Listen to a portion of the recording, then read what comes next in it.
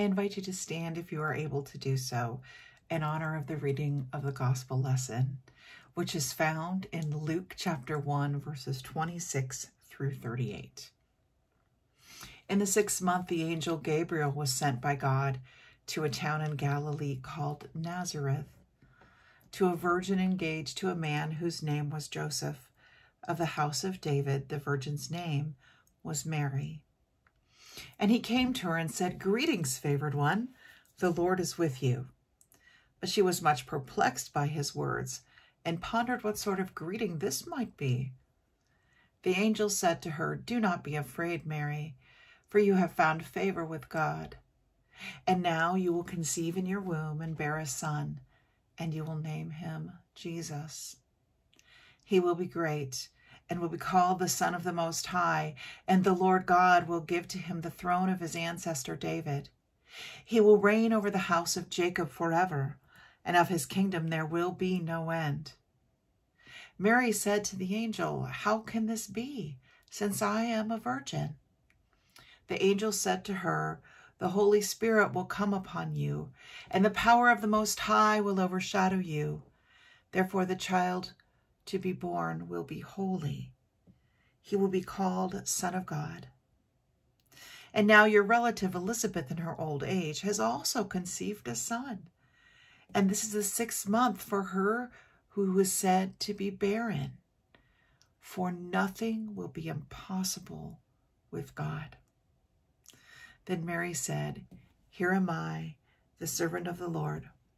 Let it be with me according to your word." And the angel departed from her. Let's pray together, shall we? May the words of my mouth and the meditations of our hearts be acceptable in thy sight, O Lord, our strength and our Redeemer. Amen. Well, I have a bold statement to start us off this morning. Ready? I believe in miracles. I believe in miracles. I do. How about you? Do you have any instances in your life that you would describe as miraculous?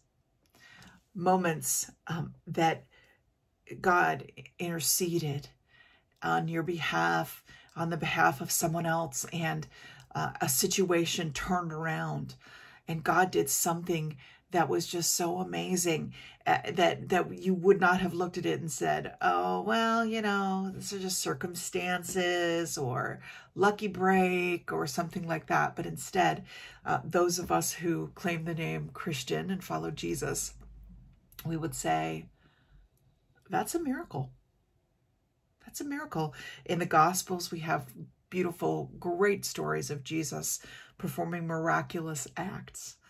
And I still believe that miracles can happen today. More than once, I have experienced the miraculous, those moments that the divine intersects in our lives. I have said over and over again, and you have heard me say, that our son Caleb is miraculous. I was like Elizabeth in the story, and was told that that would not be possible to have a child, and yet we have now a 16-year-old. A miracle. He is absolutely a miracle. And I suspect you have stories, maybe not of a child coming into your life, but something else that is just a miracle. So our text this morning, this is one of the Christmas texts that we love to look at, especially as we lead up to Christmas Eve. The scripture today is the one where Gabriel the angel shows up to Mary. Now, interestingly enough, there aren't that many angels in the scriptures. You can look through, there are a few here and there, but you'd think that there would be more, especially considering our love of angels in our culture and in gift shops, right? There's tons of angels, and I love angels too. I love, little statues and pictures and all of that. But it's interesting, even when angels are described in the scripture, they're not described as really these beautiful sights. They sound a bit scary in their descriptions. But so nonetheless, an angel appears. The word angel actually means, in the original Greek, would be angelos. So angelos. And it means messenger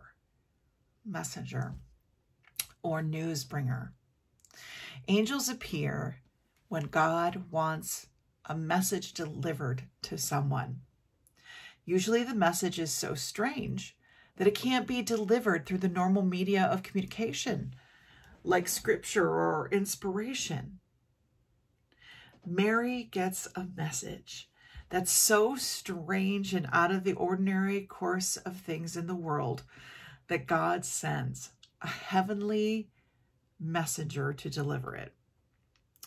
Mary has been chosen to be the vessel through which God with us, Emmanuel, will be brought into the world. It's a miracle. But we're okay with that because we believe in miracles. We are waiting today on the threshold. We're waiting on the threshold. The last few weeks in our series, we've talked about cleaning up the area, right? We're cleaning things up and things get so cluttered in our lives. And now we are waiting on the threshold. We are waiting on the threshold for a miracle to happen. So what does it mean that we are waiting for the miracle? What does that mean? Maybe it's easier to talk about what it doesn't mean, to define what it means. You know what I mean? It's an easy out from circumstances of my own making and choosing. That's not a miracle. How about this? Every prayer that I pray will be answered the way that I want it to be. Is that true? Is that a miracle? No. That's not what a miracle is. And it's not an easy out from our circumstances, especially those that we have made ourselves or chosen. What it does mean is this, that God is present in our midst. It also means this, that God can show up and lives can shift in the most indescribable of ways. It means that people can be healed. It means that God can bring life into barren situations. Not only barren people, such as I was, such as Elizabeth, but there are situations that we find ourselves in, and yes, sometimes of our own making, that we find ourselves in barren situations. It seems that there is no hope, and yet God can bring life even into barren situations. That's really the story of resurrection, isn't it?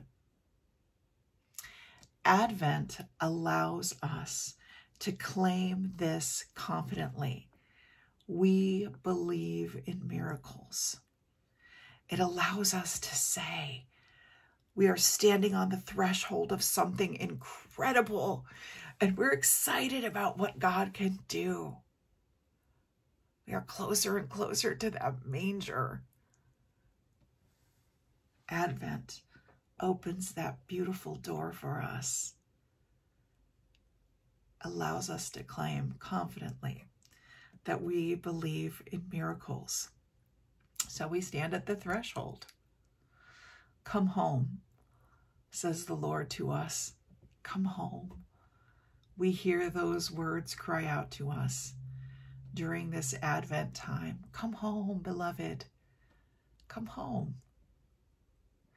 In the Old Testament lesson, David wanted to build a house for God on the tallest hill in Jerusalem, where God could be removed and distant and overlook all the people who would go out and they would be obedient to God, but God would be the overseer above them. But God chose to build a home a little closer to the deep realities of living in this world, so that we would be surprised by where God would live.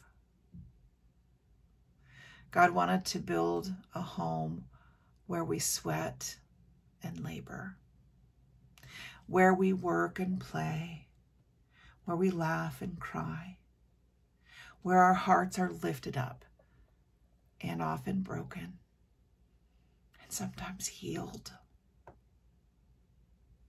David wanted this home on the mountain, but God wanted this home in the feed box behind an inn in the little town of Bethlehem, in a grassy place where 5,000 sat and ate their fill. God wanted his home in the celebrations and dinner parties. God wanted his home in the tear-filled rooms and in the sick beds. God wanted his home in the courtrooms and prison cells, and then on the streets of sorrow in Jerusalem, and even on a dark hill called Calvary. And here's good news for us today. God wants God's home in your heart, in your living rooms, and in kitchens, and in playrooms, and in bedrooms of your life. God calls us at Christmas and says, "Greeting, favored one. I'm coming home. I'm coming home for Christmas. Is there room for me in your crowded, busy life? Is there room for me? I'm coming home." And like any baby born into our midst, he says, "I won't take up much room, but I will take up all that you have." That sounds like a baby. Is there still room for me? All of me and all of you. I'm coming home.